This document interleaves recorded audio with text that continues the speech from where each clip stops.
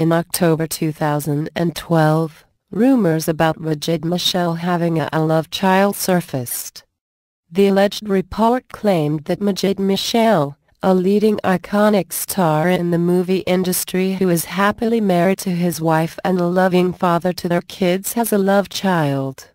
The substance of the allegations remained elusive as there was nothing concrete about it.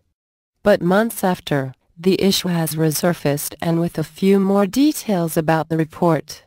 The name of Majid's supposed love child in South Africa is Sandra, whose mother the actor allegedly had a romantic time with in Ghana in December 2009 when the lady was in Ghana on a shopping spree at a mall, where they met.